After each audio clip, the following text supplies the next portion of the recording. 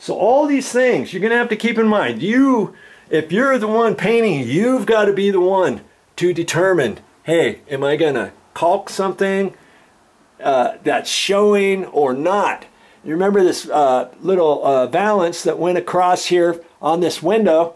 When I took it off, it attaches to those top screws. Well, obviously they had an old one right here and right there and right there. And so now the question becomes, do I want to fix that too and kind of tap those plastic anchors in a little bit more, put some caulking over that, and get ready to paint that? Because, you know, technically the valance is going to cover that. Nobody's ever going to see it unless they lift that valance up. But if they replace that valance with something else, obviously they're going to have to patch those holes, and they can patch these other holes. So you've got to decide, are you going to patch those or not? Are you going to leave them? What are you going to do? Do you see what I mean? It's all up to you. You're the boss. You're the boss. How good of a job do you want it when you get done? You see what I mean? You see how, well, you can't see it. The light's not very good in here, but this is all dirty here. People coming in, they reach right here for the light switches, even though the light switches are down there. So see, on that right there, I can take, you can kind of see it from there. My light's not very good inside this condo, you know, but I can at least make the effort to see if I can get some of that off with my simple green and my sponge, and see if I can't at least mute it or get lots of it off so that when I get ready to paint, the paint will cover that. If I were to have just painted over that, chances are it wouldn't have covered all the way. You see what I mean? So, I mean, it's just, it's nothing hard. It's not rocket science I'm doing here. But that looks 100% better than it did before. And why not do that before you get ready to paint? Okay? And I saw some little high bits right there. And like I say, before I get ready to paint, I'm gonna go through these walls. The condo's not that big. If it was a whole house, it'd take me forever. But I'll just look along there. If there's any little high bits, I'll get, because this stuff here, years ago, I don't know if you can see. Can you see that? The texture on this wall.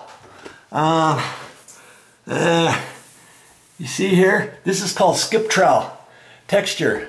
They skip it on there, and they install that with a wide putty, with a wide trowel. See all the lines? That's called skip trowel. But how they do that, they put a little bit of fine sand in with their skip troweling material, okay? And then that helps it skip. So in other words, you get little bits of sand peeking out now and again. See right there? I mean, you're gonna see that. It's up next to the light. See it all right in there? When I get done painting, if I leave that, somebody's gonna see that. And when they say, oh yeah, VideoJoe, yeah, he did a really good job. Somebody's gonna look at that, somebody that I'm not gonna be able to see, that I'm not gonna be able to explain to on why that wasn't my responsibility. They're gonna think I did a crappy job. All because of that. You see? So I can, that just happened to be one I happen to see. Now I see some other ones up higher, and it's going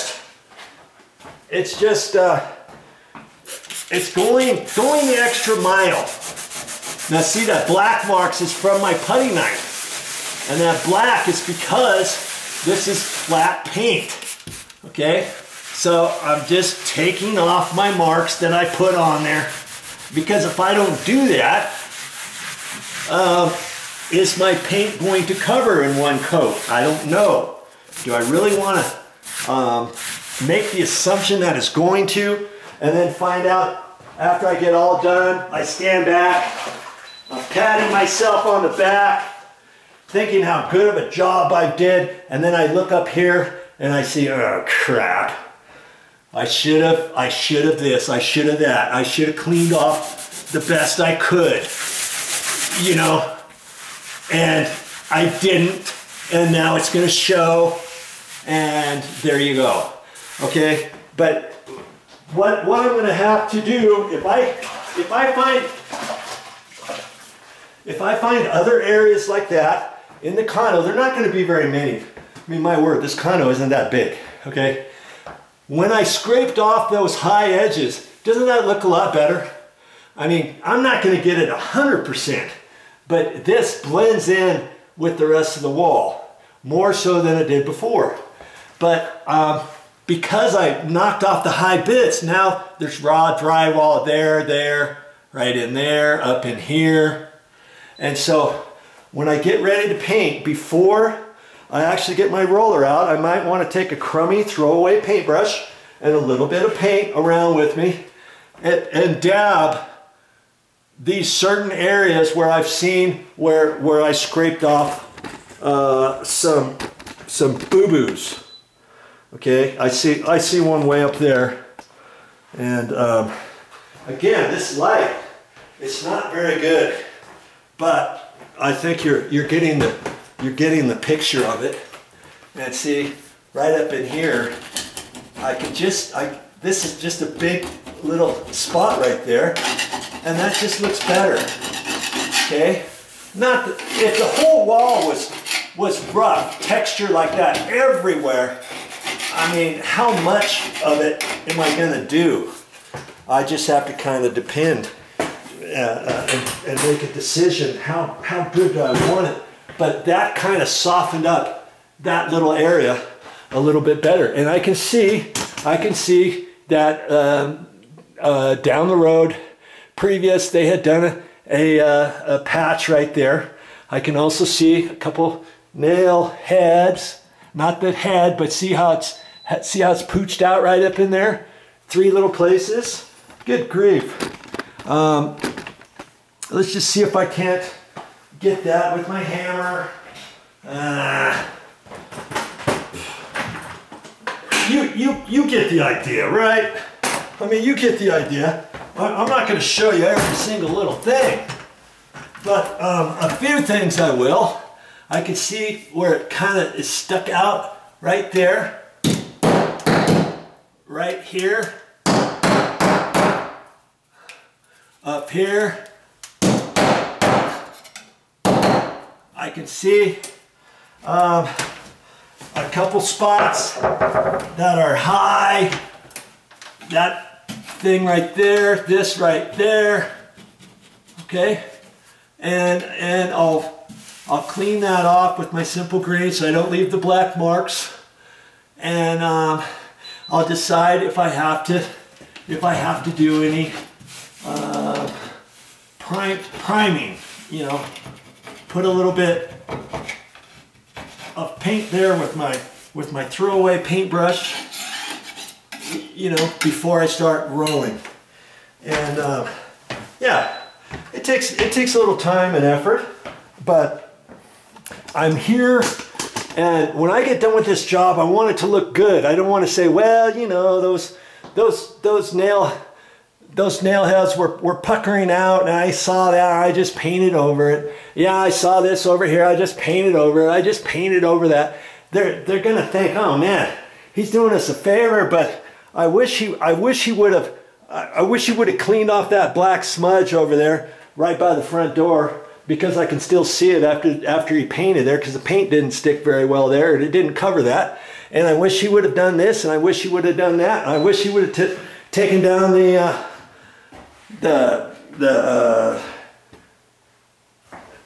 towel ring there, because the screws were loose anyways, and this, that, and the other thing. So because this condo isn't really that big, you know, I'm gonna prep it out like I would if it was my own house. And that's the type of thing I'm trying to show you, right?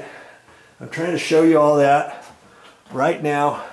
And speaking of which, I haven't looked at that up there yet. I don't even see any screws up there. That's looks like the backing plate, you know, for that smoke alarm. And I'm not sure what's going on there. I haven't looked at it yet, and I probably should get up there and just see what's happening, because I can't leave that backing plate on there and assume that the new smoke alarm will fit on an old backing plate. Oh, I see. There's two screws up there, and it's on the box, and you should be able to loosen that and not take the screws out all the way, and then this should swivel around that way, but it's been painted around. See, I just had to do that. I just take that. Now that's loose. That's where it was. I just swivel it and it comes off. And that's where the old smoke alarm was. Okay? Stuff like that. The new smoke alarm cover might not be the exact same thing. This way I can paint up there. I don't have to cut that in, and I'll shut the power off to that when I see where the smoke alarms are, and I have got a wire tester and all that kind of stuff, because it's got a little pigtail that attaches inside there to the existing hot wires, and then the pigtail comes out and plugs into the back of the smoke alarm. So this pigtail is bracket assembly is not going to be the same as a new one. Even if it was the same as a new one and you think, oh, I'm replacing like for like, I don't like doing that most of the time. I just take it out and put the new one in there, because it comes in the package and you're paying for it, so why not get it in there, and then you never have an issue with it later on down the road. You see what I mean? So I still got some more work to do. I still have to clean off the baseboards. I got some caulking to do. I've also noticed up here on top of the tub enclosure, this is a fiberglass tub enclosure. You see they had caulked it from before, and there's a hairline crack there. So if you get any water up in here, any moisture, it goes right down through that crack on the back side when they're taking a shower, and that's going to start doing dry rot business later on. So it's a good thing I got my caulking, right? I'll have to look at that and determine what I have to do with that. I can see there's a little bit there, there's a little bit over in here, you know, and I'll just have to do a once over on that. Here's the escutcheon trim for the shower. I just pulled that back out of the way so that when I paint this, that's not in my way. I don't have to cut in around that. I can just pull that out like that. I'm not going to disconnect that or anything. Obviously, I'm going to have to paint around that. You know what I mean? And you just need to have an eye and just start looking at stuff. You'll get better as you go. That's just how it works. Okay? Yeah, you will. So yeah, I still have to take all the cover plates off, and that's one of the last things I generally like to do. I don't like to leave the cover plates off too terribly long, because those are still going to have power to them, especially the light switches. You don't want somebody coming in. Since I'm here on my own, I'm fine. But if you had other people coming back and forth and stuff, and you got cover plates off, and you got light switch cover plates off, and somebody reaches over there to turn it on, and accidentally their finger goes in there, they could shock themselves because the cover plate's not on. You know what I mean? So just different things, safety stuff to be aware of, and that. So I'm gonna keep working in those rooms, and then I'm gonna kind of start graduating out into here and deciding what all I've got to do in the kitchen. You know, there's not going to be a whole lot of things, but you see the mark on the drywall right up in there? Man, it just looks awful. I don't know who, somebody had patched this ceiling from years ago, and I see a mark there, I see that, I see that, there's a line there, there's, you know, there's only so much I can do. Here's a line here, there's something over there. I mean, we're talking, this condo's probably over 50 years old, but I can do certain little things to make things look a little bit nicer, but, and I'll end up scraping that off. But as for some of this stuff, it is what it is, pretty much. You know, I didn't come here to start patching drywall and all that, but some things I might be able to dig them out a little bit, put a little bit of caulking in there, and make it look a little bit more presentable. You know, and then I'll tell Michelle, hey, you know, there's only so much I can do. See that right there? You're gonna see that. Shouldn't I whack that off with my putty knife? Here's a nice little edge on the outside corner piece. Shouldn't I do something with that? And so you're gonna have to decide, how far do you want to go with your prep work? This is all called prep work before you get the paint roller out. Okay, you've got to be the one to decide that.